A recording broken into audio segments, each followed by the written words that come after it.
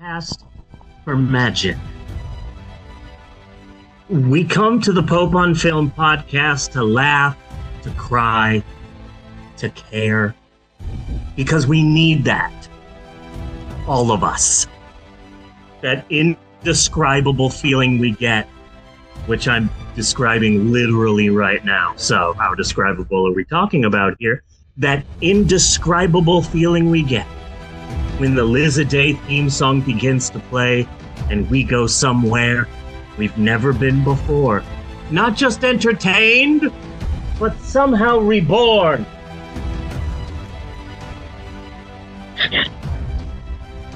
Dazzling images on a small Twitch stream, sound that is sound.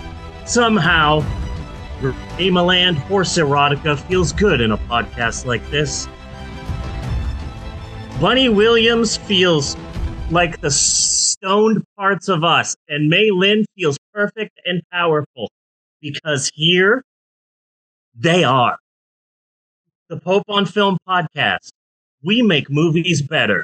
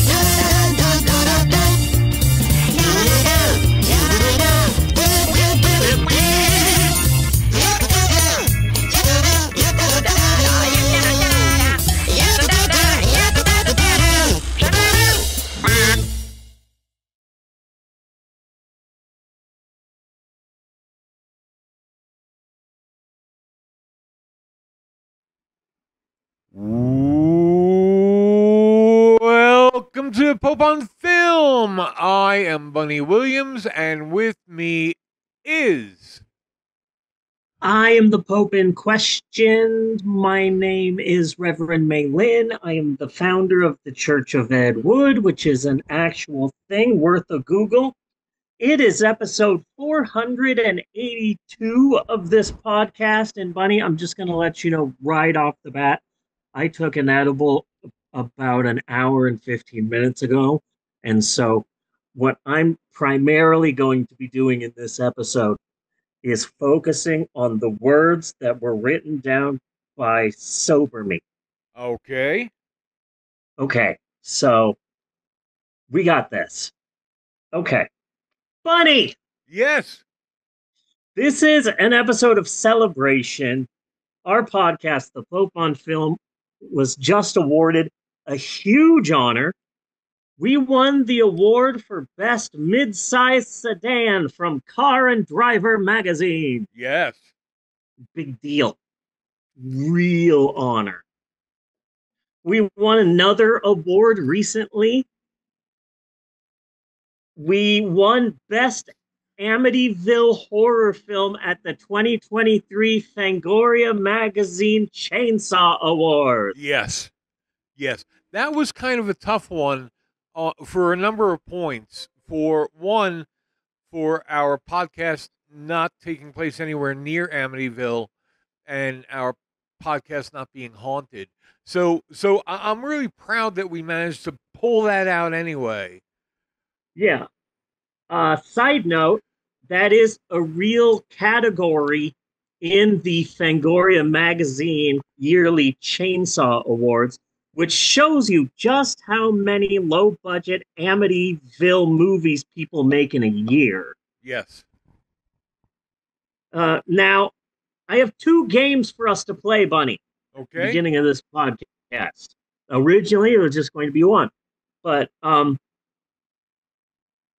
the first game is about the 2023 Fangoria Magazine Chainsaw Awards. Okay. Okay. Um, But one thing before we get too far, because yes, you might not have heard, because this pretty much just happened. But Joe I Biden heard has stepped finally down. Donald Trump has stepped down from the candidacy. Yeah. Finally, doing Yes. the right thing for America. I I don't know how I feel about that. Neither do I. Yeah. Um, Funny. There were five films nominated last year for the best Amityville horror film at the 2023 Fangoria Magazine Chainsaw Awards. There were five films nominated last year, and one of them is made up. And you must find the fake film. Okay? Okay. Okay. So here you go. Amityville Uprising, Okay. Amityville in Space, Amityville Scarecrow 2, which is the follow up to Amityville Scarecrow 1, Amityville Karen, and Amityville's Christmas Vacation. Those are the three films. Those are the five films. One of those is made up. Okay. You have to tell me which one I made up. I'm going Amityville Scarecrow 2. No, that one's Son of real. a bitch. It's the sequel to Amityville Scarecrow 1.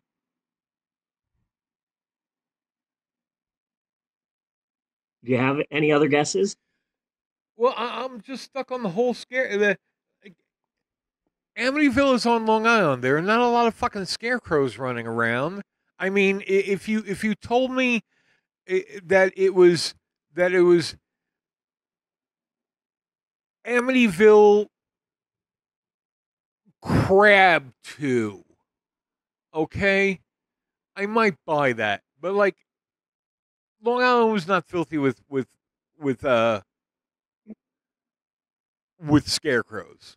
So for there to be a Scarecrow 1 is ridiculous. For there to be a Scarecrow 2, forget it.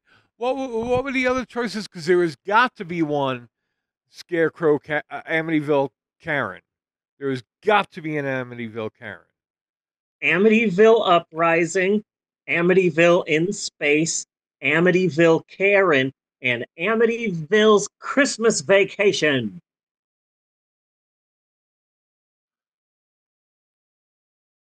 It's a tough I'm one. gonna go Amityville Christmas Vacation. That's fucking real. Oh, god damn it. In fact, I'm not gonna torch you anymore. It was a trick question. Those are all real. They're all real. Amityville Karen, Amityville Uprising, Amityville in Space. They're all real. In fact, here are some more real Amityville movies: Amityville Emmanuel, Amityville Thanksgiving, Amityville Cop, Amityville The New Generation, Amityville Vibrator, Amityville Playhouse, Amityville Dollhouse, Amityville Clown House, Amityville No Escape, Amityville The Evil Escape, so much for it not escaping, Amityville Moon, Amityville Asylum, Amityville Curse, Amityville Gas Chamber, and my favorite, Amityville in the Hood. In the hood. Yes, Bunny, thank your lucky stars we didn't do that summer. Yes. It was in the running for a while. That probably would have just tipped me off the edge. Yeah, my two of the ideas were either for uh, Amityville movies or shark movies, because Amityville movies are about as cheap to do as shark movies. And speaking of shark movies, here are some real shark movies: Jurassic Shark, Ghost Shark, Ouija shark, bull shark, cocaine shark, uh, alien shark, atomic shark, snow shark, Noah's shark, three-headed shark, five-headed shark, six-headed shark attack, shark exorcist, sharkula, zombie shark, swamp shark, ninja versus shark, raiders of the lost shark, 90210 shark, shark side of the moon, and we already did two of the real shark movies out there. House Shark, I loved that movie, and Santa Shark. Remember Yes. Santa Shark? Santa Shark, I remember not really being as bad as one would think. Yeah. Like, I had so many bad ideas for summer themes that it's a good thing the show's ending in October. Bunny! Yes. Now it's time for the next game, which may very well be the most challenging game that we have ever played here on the Pope on Film podcast. And FYI, I did not invent this game. I actually saw a bar do this during a trivia night, but with my deep inside knowledge of the subject, I knew I had to retool it, give it my own spin. And so, Bunny, are you ready for our next game? Yes, I am. Okay, it is time to play one of the most difficult games ever concocted for the Pope on Film podcast. Female wrestler or drag queen? Okay. Are you ready for this? I'm not completely sure. Okay, I'm going to say a name, and you have to tell me if that is a female wrestler, independent wrestler, luchadora, or Okay, if it is a drag queen. But I don't have to specify like that, do I? I don't have to be like, oh, that's a female wrestler's name, and they are a luchador. No. Okay. No. Wrestler is good, right? I just say wrestler, and I'm Yes. okay. Okay.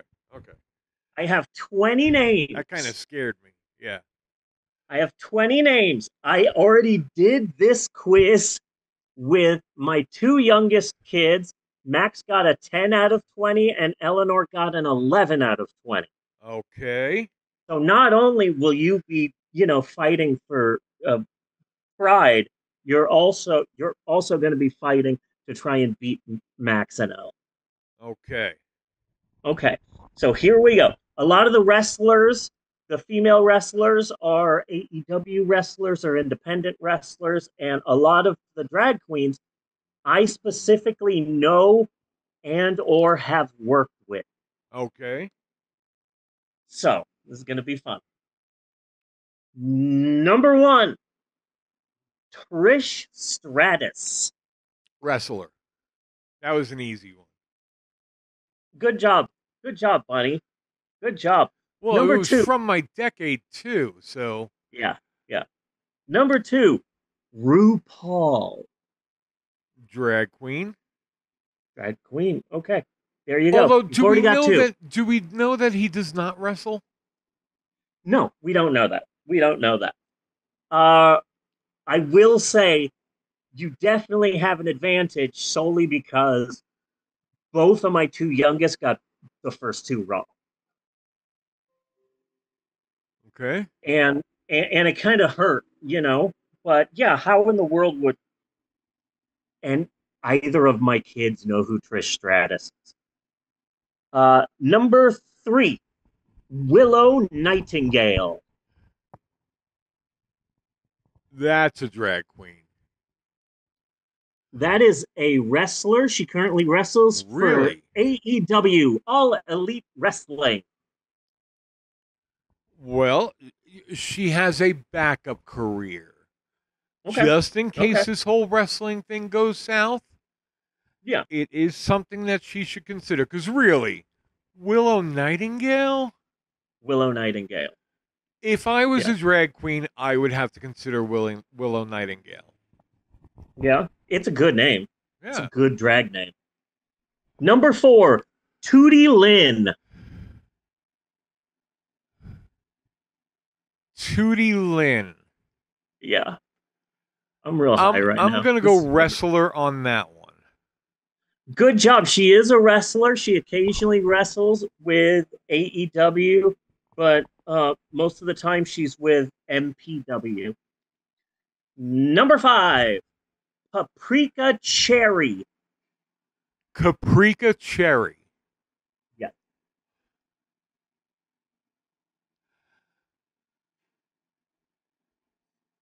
That's a kind of borderline. I'm going drag queen. Good job. Paprika Cherry is a drag queen. I have worked with them a couple of times. They are very awesome. Number 6, Hex Ray. Hex Ray. Yes. HEX. I'm going wrestler.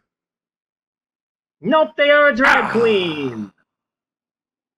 Drag king to be precise. I've worked with them twice. They do a drag number, and it's Man or Muppet from the the Muppet reboot movie, Okay.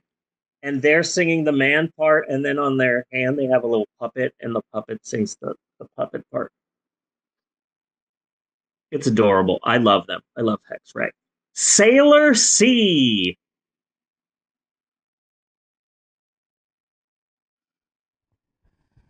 You've really picked some tough ones. Yeah. I'm going wrestler. They are a drag queen. Damn it. The full name is Sailor C. Rhinestone. I effing love them. I got high with Okay, them. that's cheating. If you drop off the last word, I don't Sailor know. C. I think that's cheating. Huh? Okay. The rhinestone may have helped that decision. They do a drag number to Ziggy Stardust, and I absolutely love it. Okay. Number 8. Marina the Problem. I'm going drag queen on that one. Ah, wrestler. Oh, fuck you. She's currently a jobber for AEW. This is so great, and I'm having so much fun. So I only got 3 now. I still only have You have 4 questions right so far. 4. Okay. Number 9, Diamante. Your sound just went funny. You sound underwater. Really? Shit. Try Hold again. on. Just maybe you covered it up or some shit. How am I now? You better. Yay? Better. Okay. Good. Number 9, Diamante.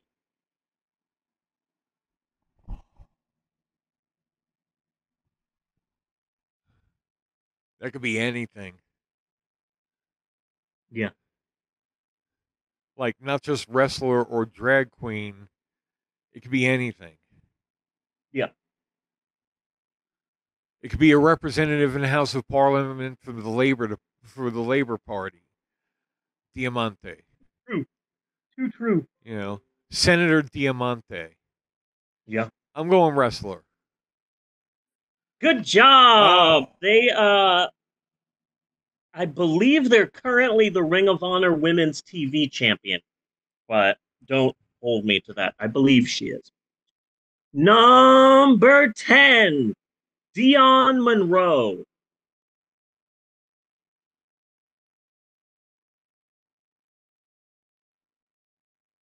Well, again, that's just anybody. Like that can be an accountant. Yeah.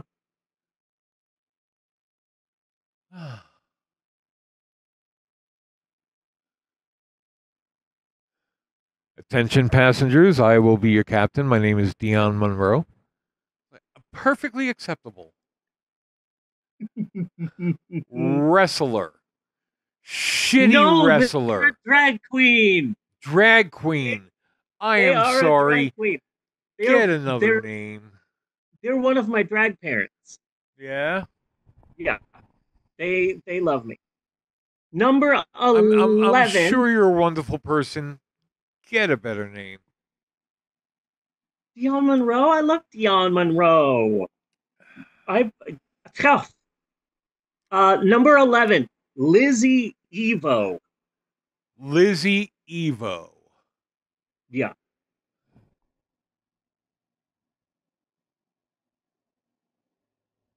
Drag queen. Nope, she's a wrestler. She's in the UK independent scene. Number 12, Topatillo. Drag queen. Yes, I shared a stage with them at the Tower Theater. Yay. So you have 6 right, and we're going on to number 13. I believe in you, bud. Okay. Okay? Okay. Number 13, Enchantra Rose. Oh, that's a drag queen. That Yes. I would take that before Willow Whisper or whatever that was. Willow Nightingale. Willow Nightingale. Yeah. Yeah. Enchantra This is a Rose. good They name. love me. What? They love me. Yeah. Enchantra Rose invited me to a stoning session. That's when a drag queen has an outfit and wants it to be covered in rhinestones, but that takes forever. So the drag queen invites a bunch of friends, close friends, to come to the house, and there's pizza, and you get stoned, and you all rhinestone outfits. Nice. Nice. Yeah. That So sounds like fun. I was invited to a stoning. Okay, number 14, Thekla. Thekla. Thekla. Thekla. Thekla. Thekla. That's the name of one of my lawyers. Wrestler. Good job. She is currently wrestling with the Stardom promotion, which is an all-female wrestling organization. So, all right, you've already got 8, and we are moving on now to number 15, Vicky Dillard. Vicky Dillard? Yes.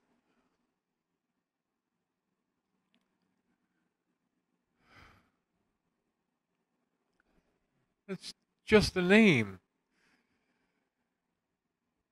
Wrestler. No, they are a drag queen. I have worked with them twice, and I have no idea why, but they fucking hate me. Oh. Yeah, I have no idea why. But I like Vicky Dillard. Vicky Dillard looks exactly like my high school journalism teacher. Yeah. So, number 16, Asuka. Asuka? Mm-hmm. Madison? Dun, dun, dun, dun, dun, dun, dun, dun, dun. No. Asuka. I'm going to go wrestler. Damn right. She's the 3-time WWE Women's Champion. Okay. Fucking love her. Oh my gosh. And she has a YouTube channel. So now I'm going with the whole, well, the last one was a drag queen. So it probably wouldn't be a drag queen again. Let's go. Yeah, wrestler. but you know that I always fuck around with those. Yeah. So, number 17, Ava Payne. Ava Payne. Yes. That sounds way more wrestlery. Going So, wrestler. wrestler? Okay. No, it is a drag queen. I've worked with them 3 times. They are delightful. Really? Yes. Ava Pay. Number 18, Queen Aminata.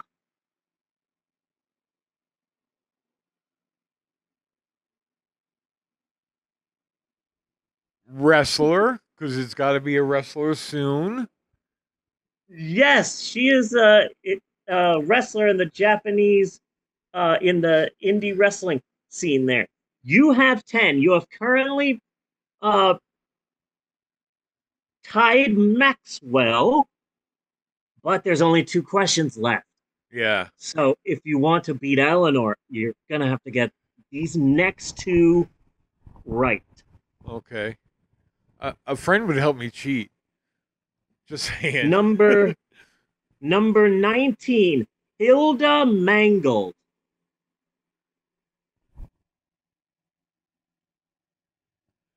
Hilda Mangold. That still sounds like a wrestler. That is a drag queen. Oh! Their real name is Steven, and they are one of Bite the it, owners Eleanor. they're one of the owners of Point A, the theater that I do shows at on the regular. Number 20, Kalea Fierce.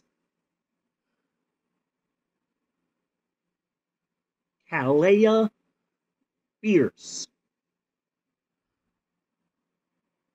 I'm going drag queen on that one. Good job. Not only are they a drag queen, but I have the hots for them. Oh. Boom. So, that was female wrestler or drag queen.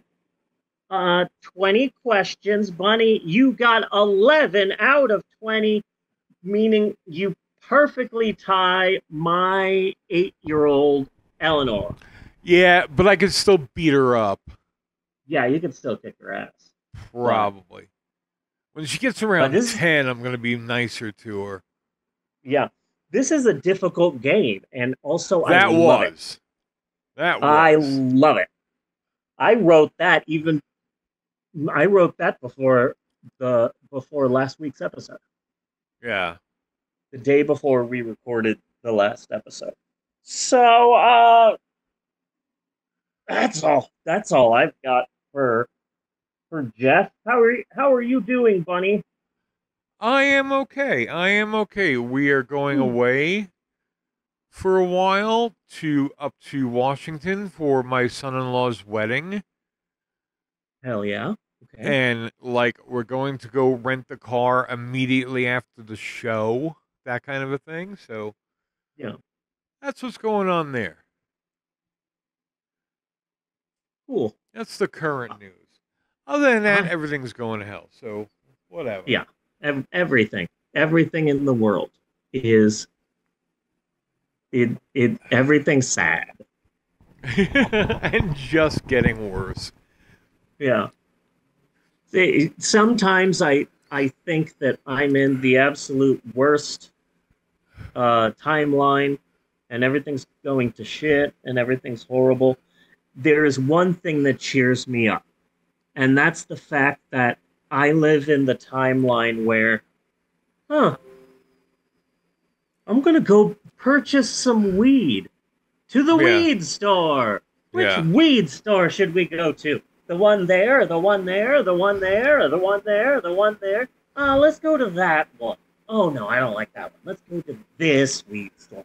And you walk in, weed store, and then 10-minute warning. That was perfectly timed. Wow.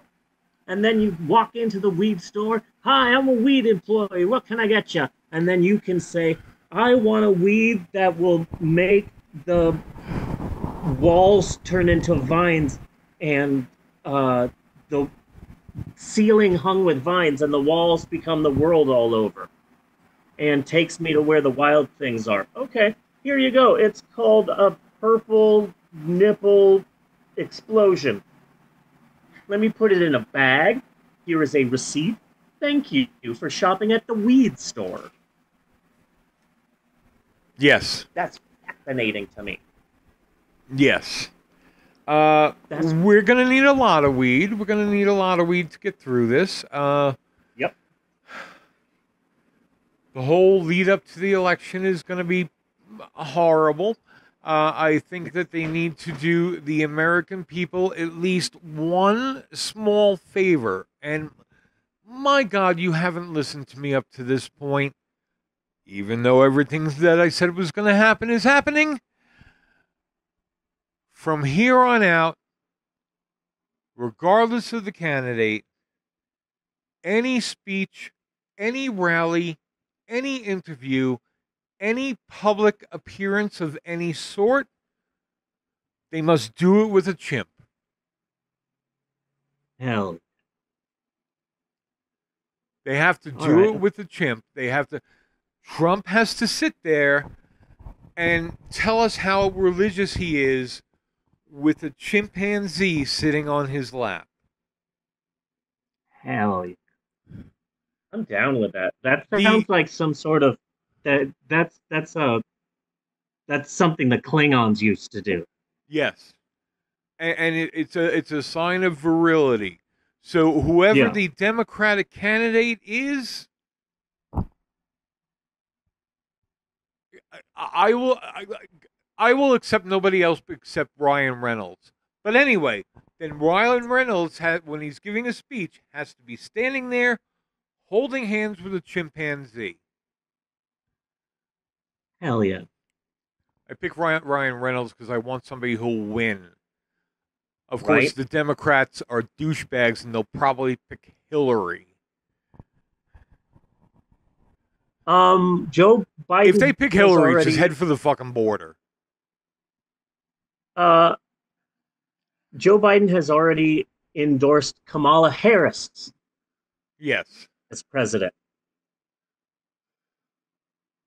I think just to fuck with Trump, she should get Obama to be her president. That'd be fucking hilarious. That'd be so funny. No. Michelle Obama.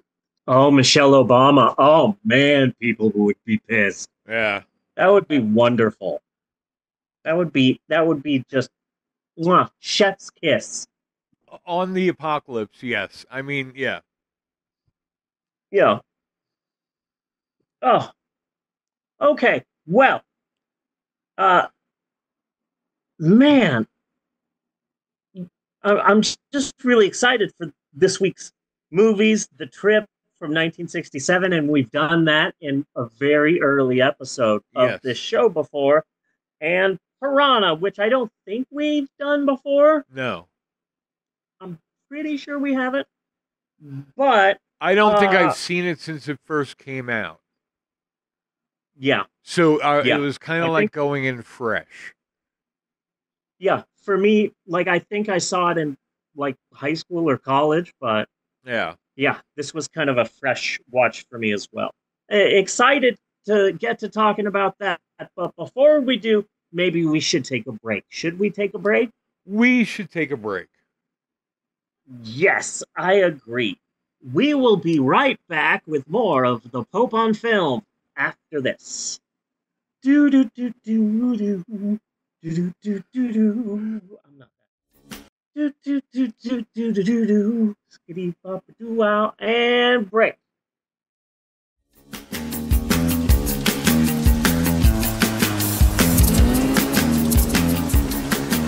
Well, hey there, my little egg rolls. It's me, Dabney, the fucking alien. A lot of you have been asking to hear more about Theta Prime B. Theta Prime B is more advanced than Earth by 20 years. It'll give you a glimpse into your future.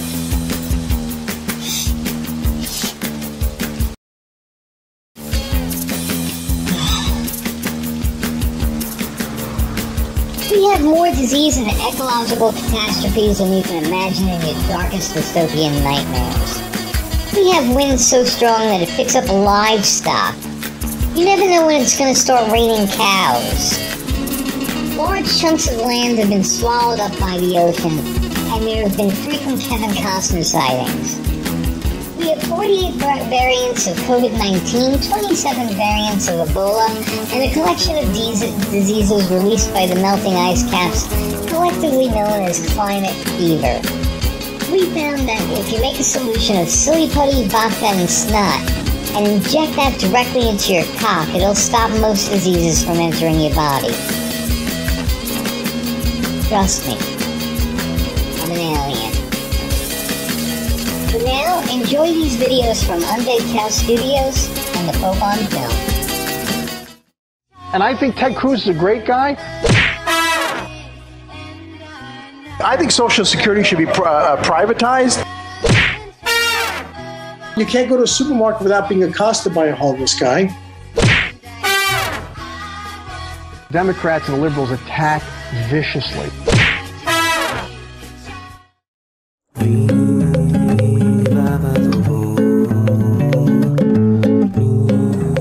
Hello, everybody. It's me, Reverend Stephen. Today, we're going to be doing a little taste test. I live in Oklahoma, more specifically Shawnee, Oklahoma, which is where the first ever Sonic drive-in restaurant was started. This town is the birthplace of Sonic. There's 1, 2, 3, 4 within driving distance. So they just recently announced, I say recently, a couple of months ago, they announced that they were working on a hard seltzer because everything has to have a hard seltzer now. Everything. They're going to make the Blood of Christ hard seltzer. Everything has to be a hard seltzer.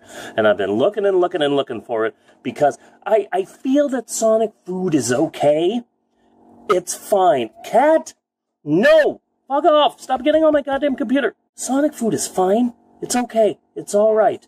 But what keeps bringing me back to Sonic is 2 things. Cherry limeade and ocean water. So today I found Sonic Ocean Water Hard Seltzer. And I have, it's 5% alcohol per volume, 100 calories, and 1 gig of sugar. 1 gig of sugar. They also sell it in a variety pack. I kind of smell like ocean water. They also sell it in a variety pack, and what I've heard is that 2 of the variety pack are great, and the others are shit. And so you're stuck with a bunch of drinks that you won't ever want to drink. So I figured, since ocean water and cherry limeade are the absolute best drinks at Sonic, that it's a 50-50 chance that I'll like this. Anyway, let's give it a try. Down the hatch. You're just doing a little dance on the side? Oh, for the dog. Okay, yeah, you gotta do a dance for the dog.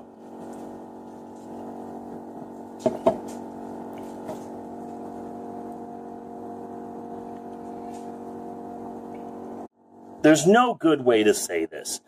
This tastes like a water park. This tastes like sunscreen.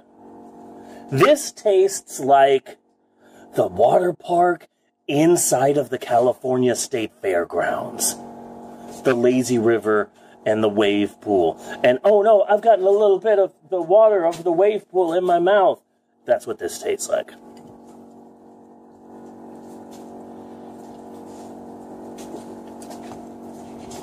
But I don't know, it does taste like ocean water. I mean, whether or not I like the taste. Cat, I swear to fucking God. It does taste a lot like a water park. But, I don't know. I think this is alright. Not a thumbs up. You get a thumb. A diagonal thumb. 1 diagonal thumb. It's not a thumbs up, and it's not a thumbs down. But it's not even a thumb sideways. It's like it's one of these thumbs. I wouldn't go out and buy another 12-pack. But if my choices were a Budweiser and this, I'm getting this. So, there you go. Sonic Hard Seltzer. These are hard to find. I've been looking for them for the longest freaking time, and I finally found one. So if you can find one, just get it. Just to try it. This is alright. I'd rather have this than a freaking LaCroix, I can tell you that. Rather have this than what is that thing that all the freaking white people are drinking? White Claw. White Claw! Rather have this than a White Claw. This has more taste to it. Wow. I look good right now. Hey. Excuse me. Anyway, so that's my taste test. Sonic, Hard Seltzer, Ocean Water. It's alright. It's alright. Thanks for watching. Be sure and like and subscribe. See you later.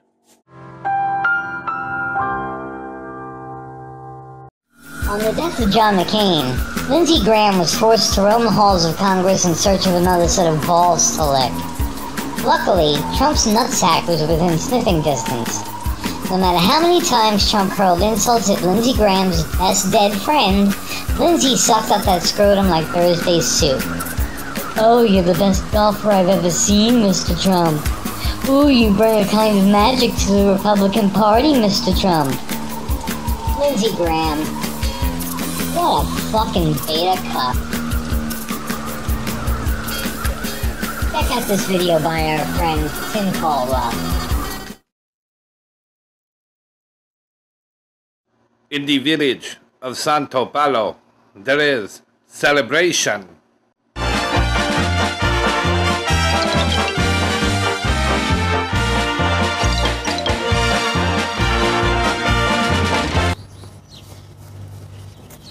We bake mighty fine pastries this week. Yes, indeed. Many fine cakes and cookies. It will bring lots of money to the village. In fact, I have an announcement to make. We have finally made enough money that we can buy a real whisk and give Mama Rosa a rest. Oh, thank you. Thank you. Now I can die happy. Let the celebrations continue. Not so fast. Who are you? I am Sean Connery. I have come for your gold.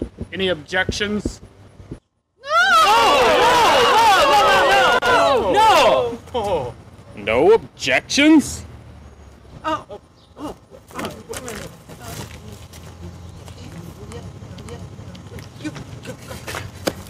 Senor, we are a poor village of bakers. And one prostitute. We have no gold. Just the ingredients to make our pastries. You are a village of bakers? Then I will take your ingredients. Ocho Cinco will stop you. I am afraid of no man whose name has 4 syllables. I will take your supplies. But first, those pancakes you made this morning weren't fluffy enough, woman.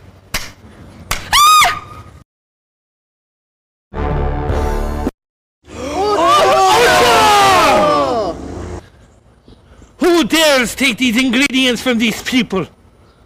I do. Then I shall stop you.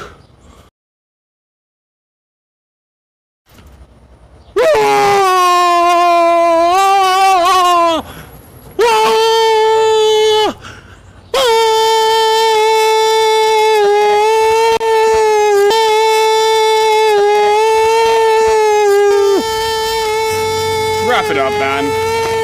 Melrose is on at 9. Please.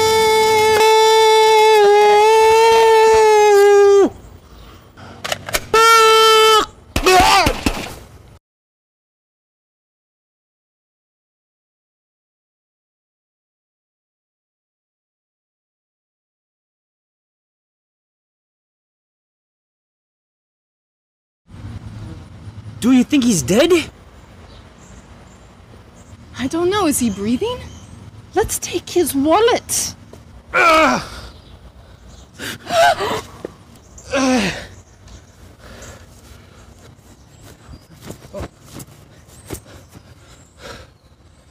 Who did this to me? It was that gringo, Sir Ocho.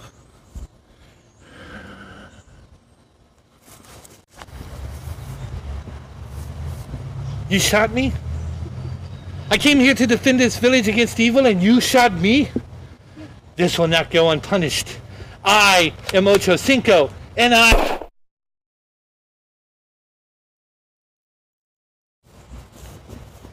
You shot me again.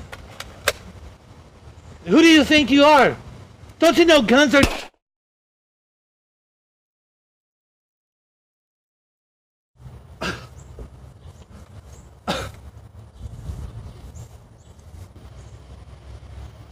Please stop shooting me.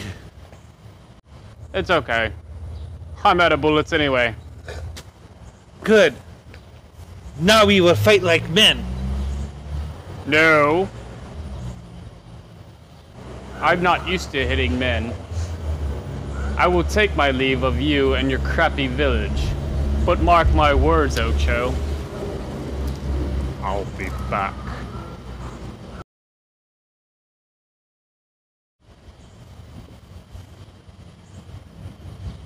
I won. Ocho,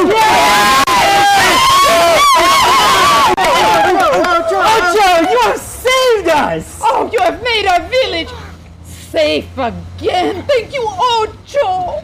I will always protect this village against the gringos and the vampire wizards.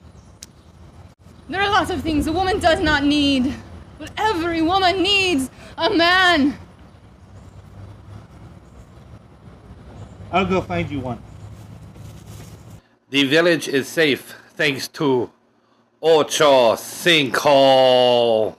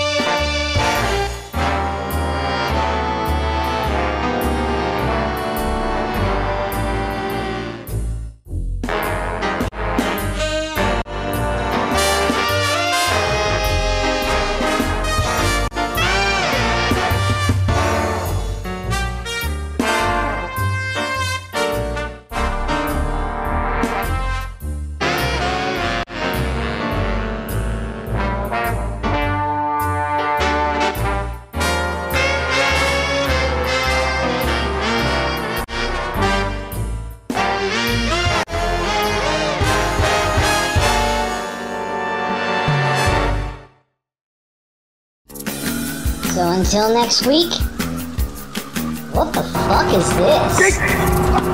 Hi! Hi! Hi! Hi!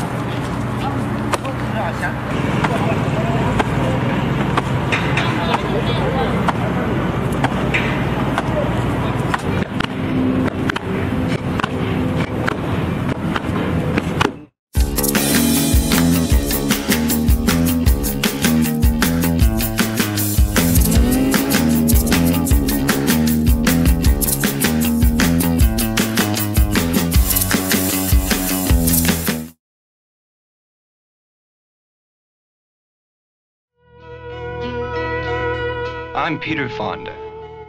We've just finished making a movie dealing with the most talked about subject of the day, LSD. I honestly believe it will be today's most talked about motion picture. The name of the picture is The Trip. Here goes.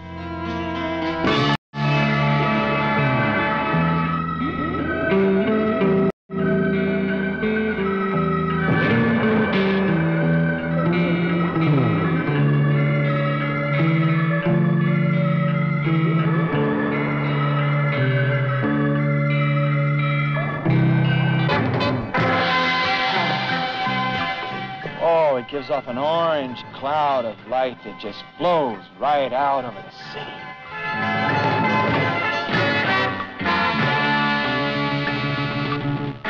Beauty you cannot believe inundates you.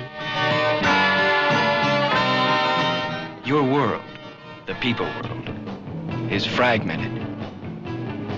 Distorted.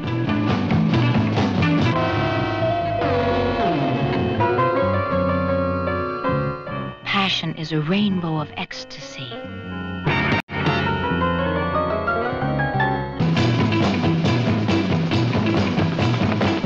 The messengers of death pursue. Terrify you.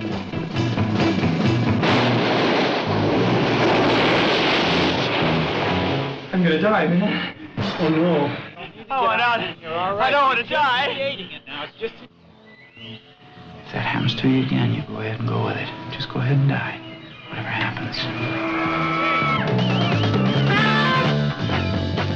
The wildest of pleasures possess you.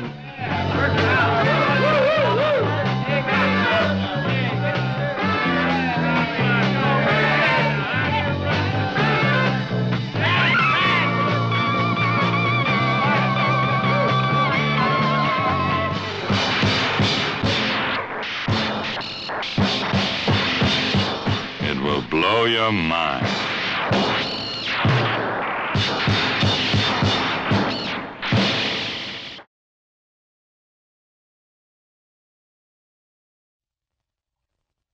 Who could have imagined they were there?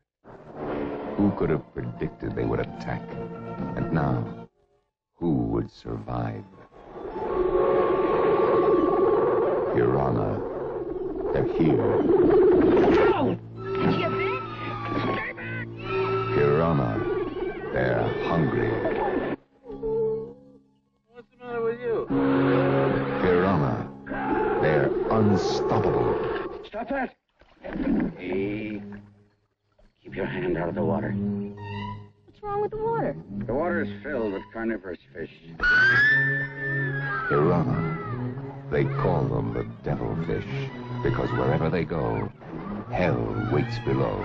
They breed like flies. There'll be no way to stop them. Suddenly, no one is safe. And everyone must be warned. The water is now a human death trap. 2 people have been killed up there, and more have been killed all along the river. You gotta believe it.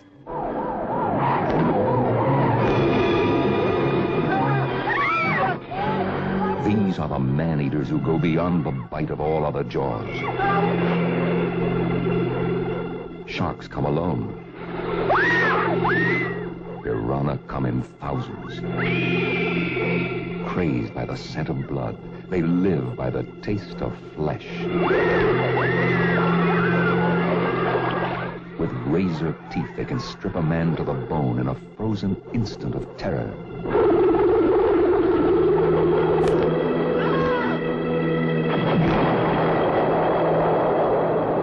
Piranha. They're here. They're hungry. They'll eat you alive. Who can stop them?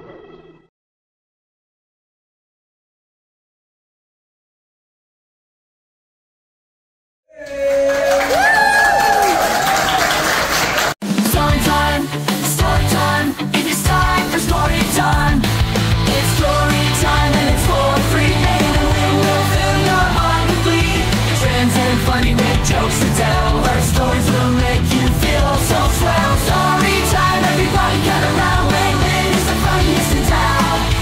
She's a trans woman and she's super funny. So tip her well, she needs some money. It's time for story time with Maylin. So funny and also kinda hot. You'll laugh watching her do crazy stuff. You'll laugh so much you'll think you did stop. Pot. It's story time, so get ready for fun. Mail-in stories hit like the sun. Can't find a really good rhyme for fun, but the stories will never come undone. She's not a drag queen, that is true, but her big performance is just for you. So tip her well, she needs some cash, she's super broke. Was a good workout, rhymes with broke. Story time, it is time for story time. It's story time and it's for free. Maybe the wind will fill your heart with glee. Trans and funny, baby.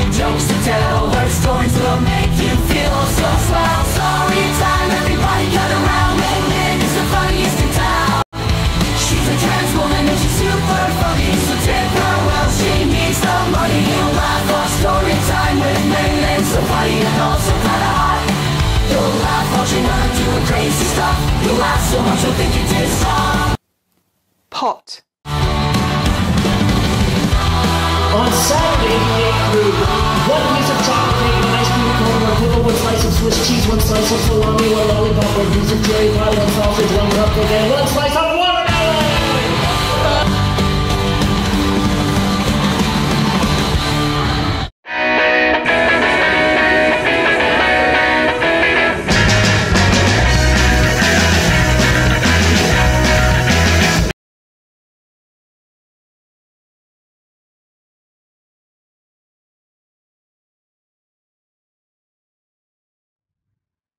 And we're back with more of the Pope on Film.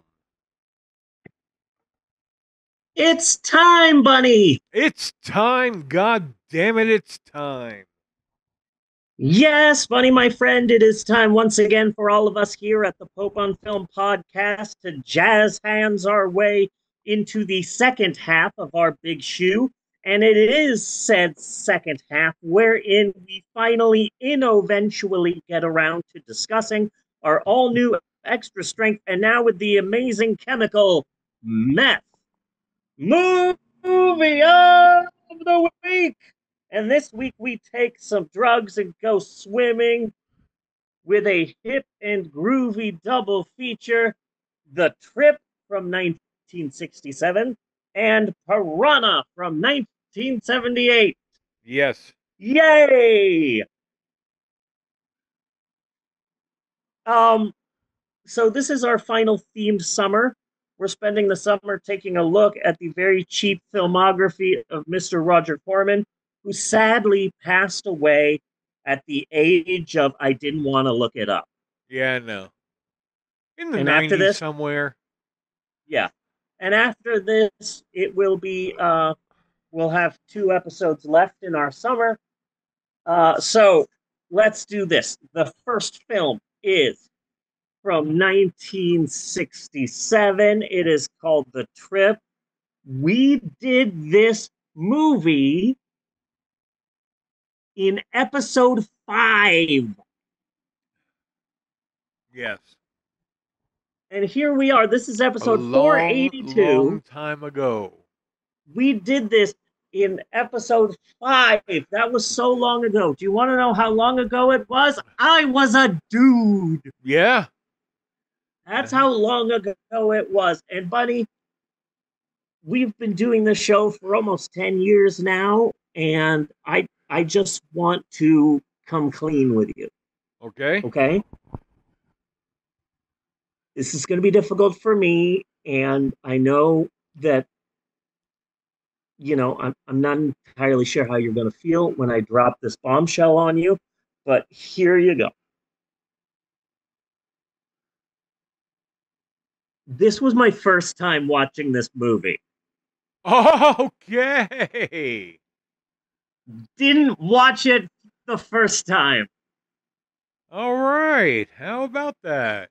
That does come as a surprise. Yeah. I think I've only done that twice. Yeah. And that was the first time. Yeah. So I had never seen this movie before. I saw the ending, but that's it. I know I skipped a movie or two and faked it, but I do not remember what those movies may have been. Yeah, I've always known it was this one. And Yeah. so that it just finally coming clean, I feel a lot better. I had no idea that Roger Corman made an Easy Rider prequel. An Easy Rider prequel? Probably. I think so. And managed to make it 2 years before Easy Rider came out. This is basically My Blue Heaven, which came out before Goodfellas, is a sequel to Goodfellas. Yes. Okay. This movie is basically, it's got the same people as Easy Rider, and when you look this movie up on Wikipedia, it's one of the first things that they mention. Yeah.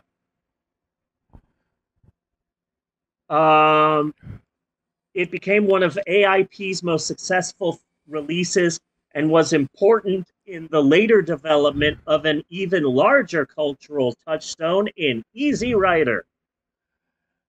This is not a great movie, but this is a fun movie. It is nice and trippy, as it should be, with a healthy dose of homoerotica on top of it. Yeah. What's to complain about? Put on In-A-Gadda-Da-Vida, watch the movie. And plus, Walter Paisley's crush from the blue door, the red door, the green door. I don't remember. The green door or beyond the green door? No. Are we talking about the Marilyn Chambers porn movie? No, or we're talking about the A Bucket of Blood. Italian Exorcist ripoff with what's her name from Nanny and the Professor? I am so lost right now. Juliet Mills, I think. So which green door are you talking about? The one from Bucket of Blood. Oh. The brown door? I think it's the brown door now that I think about it. It might be the brown door. I don't know. The blue door? I don't know. But the girl that Walter Paisley has a crush on is the woman at the laundromat. Oh, okay. And I love her so much. She's fucking beautiful. So basically, Petey Fonda takes LSD for the first time, and automatically he's in the music video for The Safety Dance.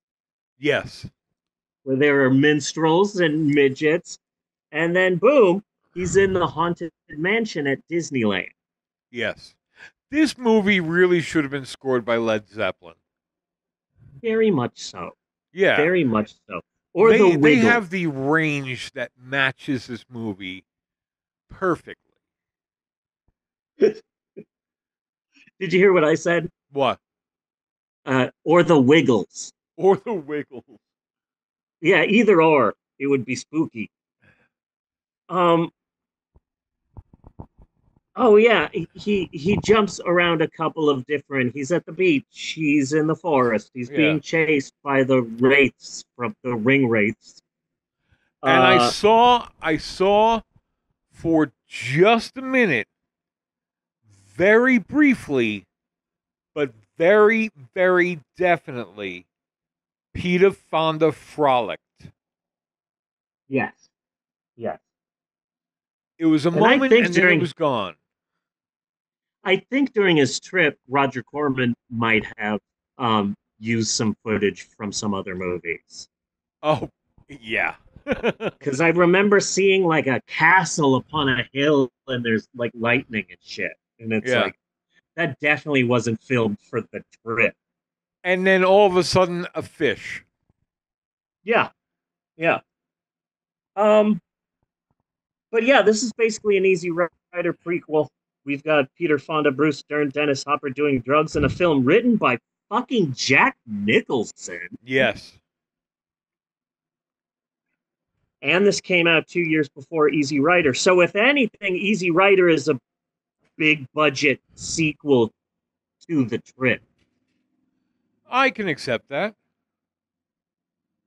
And out of all the Roger Corman movies that we've seen, not only this summer, but also through the decade that we have recorded this podcast,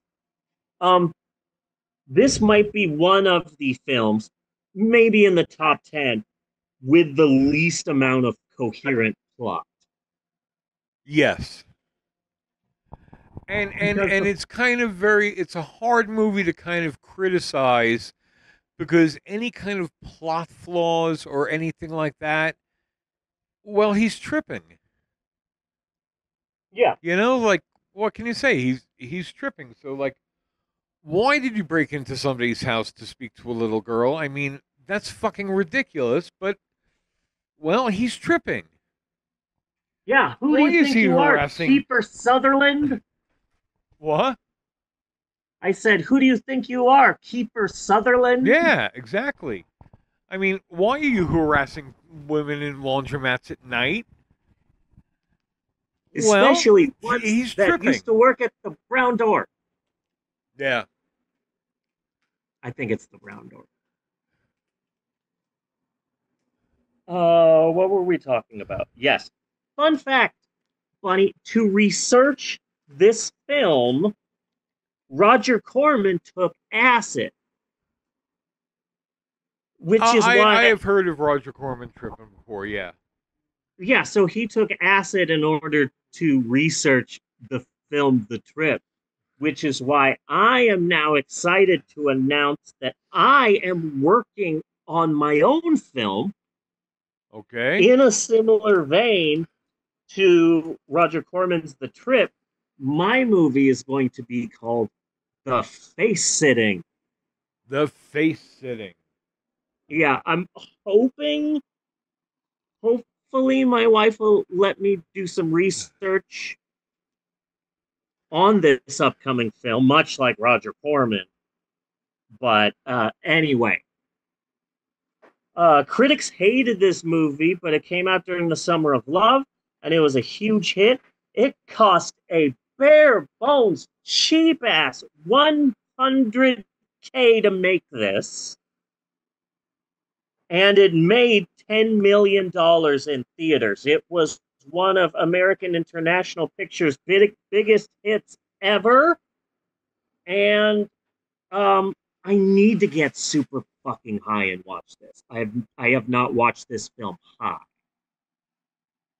Well, there's also there's also the movie that I am working on based on The Trip or inspired by The Trip, which is The Embarrassing Stumble. Ah, gotcha. Yeah. Basically, it is a whole movie where I fall on ice and cannot get up for 90 minutes. I'm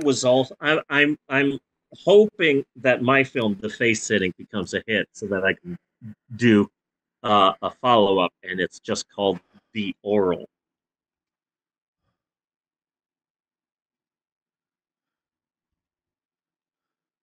I'm a little bit high, Bunny. You probably can't tell because I am such a great actress. Ethan the Dude says, if you follow me, I will follow back. Man, shout out to Ethan _Dot_Dude. And I tried to reply to him, but for some reason the Twitch chat wants me to log in. That's weird. And I'm too high for that shit. So, 10-4. Sure, dude. I'll follow you sooner or later. You follow me. Sounds like a good deal. Just not right now. Oh, let's not forget Dick Watch. Dick Watch. Did you see any Dick in this movie? I didn't see Dick. Yes. Dick Miller appears 3 minutes in as a bartender that has maybe one or two. Oh, yeah. And then you don't see him again. No. So, Yes, he was. I got confused with him being in the other movie. Either way, both of these movies could have used more Dick. Yes. Absolutely. In particularly, Piranha could have used a lot more Dick. Yes. Piranha needed a lot more Dick. But in this movie, tell me Bruce Stern was not looking for Dick. Absolutely. I thought that the entire time. I was waiting for them to kiss. Yes. So there's that. And Dennis Hopper was looking for attention from anybody he could get it from. Yes. Yes. It wasn't necessarily dick. He just wasn't closed off to it. You know. Back in the day, if you ever wanted Dennis Hopper to appear, you would just do LSD and that would summon him. Yes. He would just appear and tell you stories about the making of Texas Chainsaw Massacre 2. The second film was Piranha. Oh. Yeah. This film stars Bradford Dillman, horrible name, and Heather Menzies, and the scuttlebutt around the studio was Heather Menzies had really bad cramps the entire time she was filming. Really? Okay. Probably. That's a lady joke because her last name is Menzies. That was a lady joke. Yeah, so those are the stars. Yes. The co-star of Escape from the Planet of the Apes and the co-star of the television version of Logan's Run. We are talking top-notch talent in this movie. Hold on. How dare you? Heather Menzies, yes, was Jessica Six in the TV series Logan's Run, but also she was one of the fucking Von Trapp kids. I have still never seen that movie. The Sound of Music? You've never seen The Sound of Music? Nope. But yeah, she was one of the Von Now Trapp. it's a thing. Now I have to die like that. I have to die with never seeing The Sound of Music.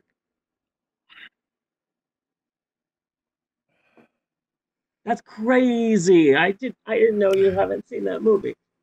Okay, focus. The trip took us into the 60s, and now R.C. Cola and Joe Dante bring us into the 70s. And here's how you can tell that you have just watched a Joe Dante film. I went to the Wikipedia page for Piranha, and it said Piranha is a 1978 American horror film. But then I was looking up Heather Menzies and all the things that she did, and she's one of the Von Trapp kids. And on her wiki page, it says that she appeared in the 1978 satirical B horror movie. Piranha. Yes. What was exactly satirical about this movie? There was like nothing funny going on here. I did see it listed as a horror comedy. Yeah. Horror comedy, satirical B movie. That's how you can tell it's a Joe Dante film.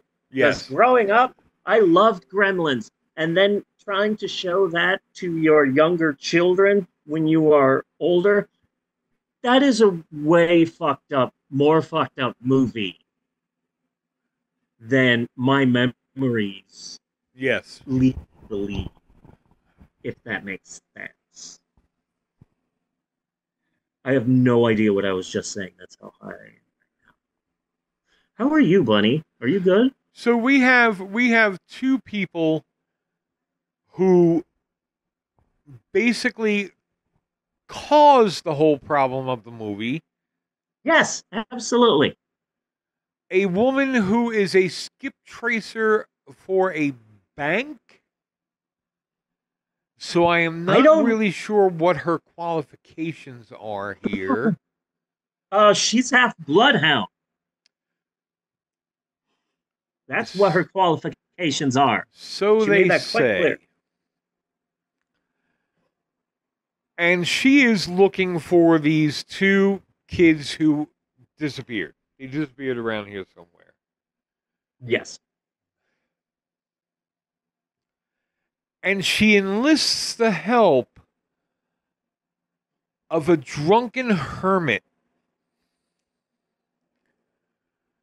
From there, they go to a secret military place. Yes. Facility. Thank you. Which luckily is abandoned because they break in. Mm-hmm. Always smart.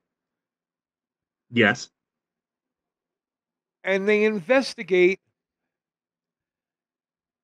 and they release the piranha and beat the fuck out of the guy who's there who was trying to stop them. And then they spend the rest of their time berating that person who is the closest thing we have to a hero in this movie. Yes. Blaming it all on him when he was trying to stop them until he dies. Yeah. And then the guy who dies, I didn't feel bad when he died because he was the bad guy in Weird Al Yankovic's UHF. Yes. And it's like, you deserve But he to was die. our hero in Invasion of the Body Snatchers. Very true. Very true. Heather Menzies.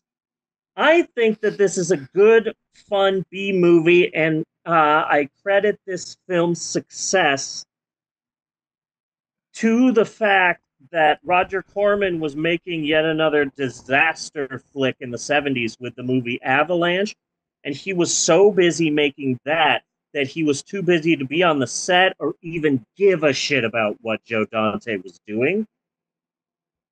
Well, it's kind of like I said when the trailer was playing. I hate this fucking movie, and I absolutely love hating it. Yes. And I will watch it a few more times before I die, just so I can hate it some more. Yeah. I never saw Piranha 2. Nothing makes any kind of... Again, our hero is a skip tracer from a bank and a drunken fucking hermit. She's a skip tracer from a bank, but also she's a fucking klutz. She's like not entirely there. Yeah. Forgetful and like comedic. It's really weird. Well, we could call it comedic. I could call it not being able to act. Yeah, there's that. You know? I am really sick of all the bashing of my girl Heather Menzies. She sucked. She's had her period her entire life. That's why they called her Heather Menzies. This film was the first real Jaws ripoff. Yes. And the movie actually came out the same year that Jaws 2 was coming out. And so since this really was the first one to copy it, fucking Steven Spielberg threatened legal action to this film. Really? Yeah, he was threatening a what's the word? Not a boycott. Hold on. He threatened an injunction to prevent Piranha from being released. Nailed it. Wow. Oh. But then Joe Dante, being Joe Dante, he was like, okay, well, I'll just find Steven Spielberg and talk to him about it. So Joe Dante brought Steven Spielberg the entire movie. And Steven Spielberg watched it and was all like, I found it to be a fun, charming romp. 2 thumbs up. And so this film was the first, and then after that came all of the Jaws copycats. but this was the first one. This movie is so bad that you really shouldn't admit that it has any kind of similarity to your movie at all. Yeah. Yeah. Agreed. Oh, it's not a Jaws ripoff. It's nothing like Jaws. It has nothing to do with Jaws. Yeah, this one has a bear. Distance yourself from this movie, not sue and bring attention to it. I'm working on a reboot of Snakes on a Plane. Yeah. And here's my pitch, okay? Hear me out. It's actually a parody of 1970s disaster films like Airport 79 or whatever. But it's a bunch of snakes that are flying and are passengers on an airplane. Uh-huh. And then the snake captain has a heart attack. Oh no, we need someone to fly this plane full of snakes. 10-minute warning. 10-minute warning. So, snakes on a plane fighting for their lives. Who will live? Who will die? It's going to be a great movie.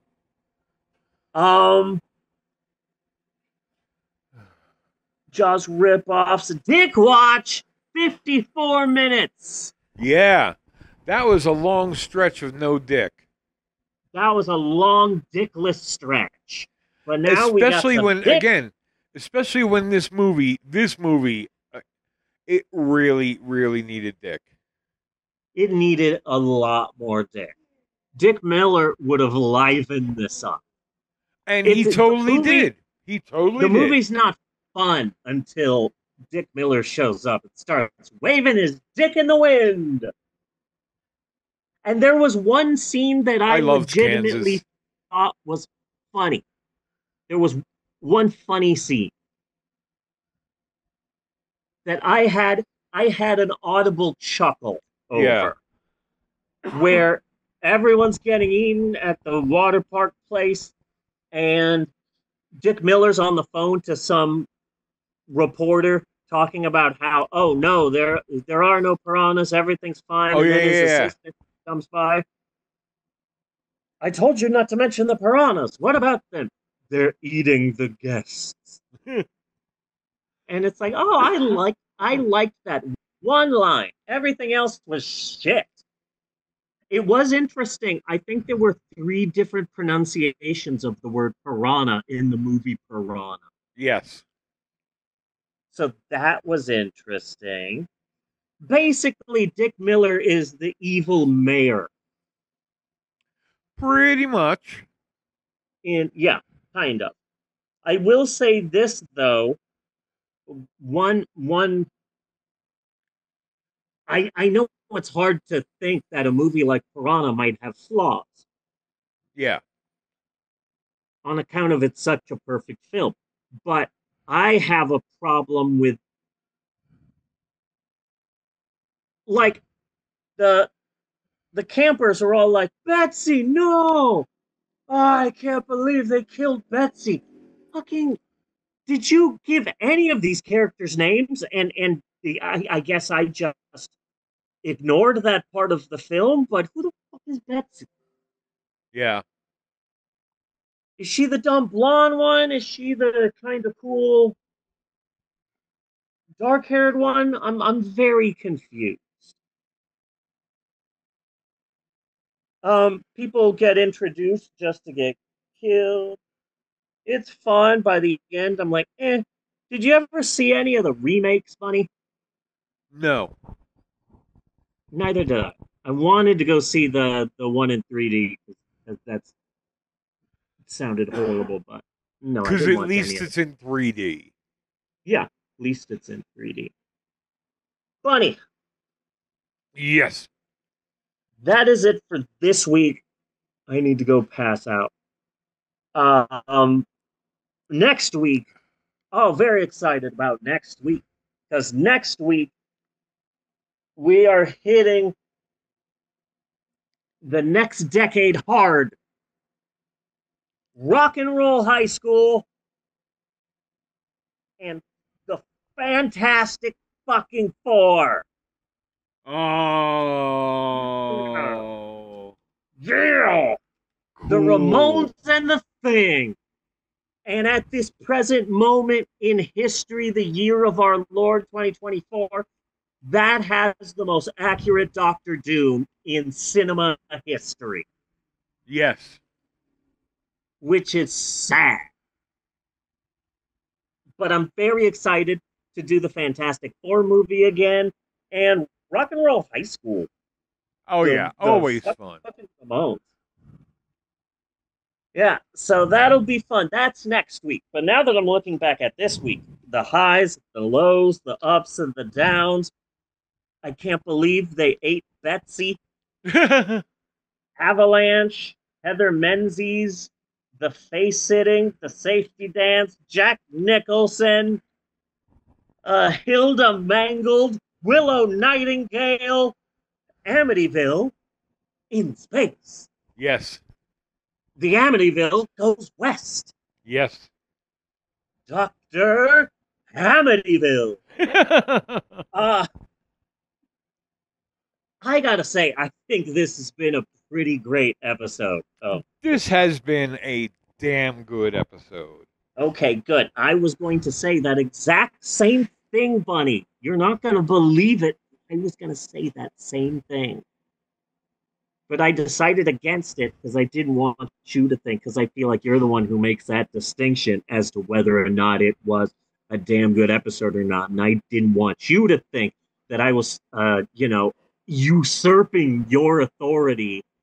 And I didn't want you to think that I was in any way stepping on your toes, which I was not. But to summarize, to make a long story short, totally forgot what I was saying.